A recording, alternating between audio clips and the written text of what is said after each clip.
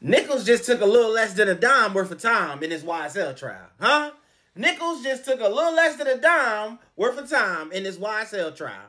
If y'all don't know what's going on, Nichols just took a 7 with 20 hanging over the head. So what that means, the balance of it. A lot of y'all don't get how the time works as far as when somebody gets sentenced. So from my understanding right now, he has 20 years altogether. 7 of it has to be spent incarcerated. Now, we know they already got, I think, 2.5, 3.5, whatever they got. That's going to be accounted towards that 7. Now, with this 7, what that means is that the rest of it, whatever the balance is left, he might come home in 5. You don't know how this is going to go. They don't got like the accurate reporting of it, or how long exactly does he have to serve? Does he have to serve the whole 7? We don't know. All we know is that it's state time. And state time, a little bit harder than fed time, but it's not that bad. Regardless of whatever the balance is, let's just say he has to serve the whole 7. I don't think he is, but let's just say it. That means he's going to have 13 over his head as far as probation. Okay? Is that crazy? Yeah, I don't know. Georgia is known for giving out some crazy probation sentences because they expect you to come back.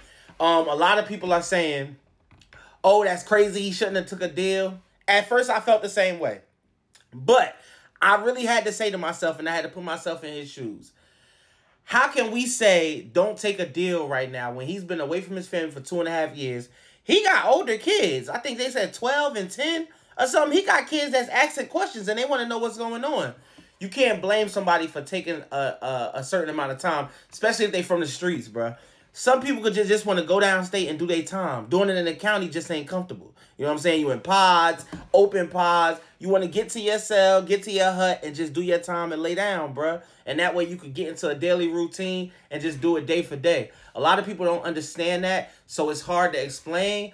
But bruh took what was best for him. He did not snitch. I see what everybody said in the comment section. He didn't snitch. And just like Harvey said, because Harvey cleared up a lot of that. Harvey said, listen, y'all can call it RICO with all of whatever y'all want. My client is admitting to the 2 candy charges that he got and the unalive or whatever. That was something that he did by himself. Y'all can call it whatever y'all want on that end. That's what I'm going by. He ain't coming on the stand. He ain't saying nothing. He going downstate to do his time. And whether y'all know it or not, when he turned around and Miss Westmoreland, when he hugged her, he looked happy. So, bruh, as long as he happy with himself, you can't tell a man how to feel about his own goddamn intuition or the choices that he made. If he happy with himself, that's what I'm going with, brother. I'm glad you got something that you could bear. We'll see what happens, bruh, but that's what we got. We adjourn for the day. I'm just a messenger.